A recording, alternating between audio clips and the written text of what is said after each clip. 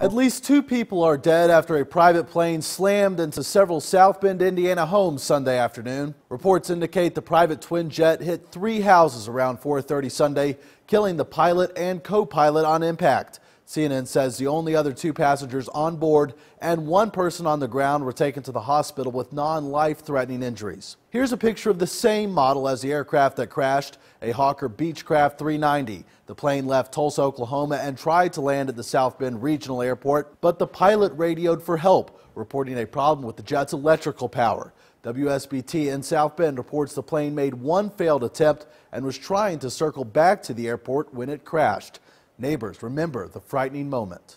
I heard this dull thud, and I went out to the living room, and I could see sky. About 30 seconds later, I started hearing fire trucks, and I said to my husband, I think a plane just crashed.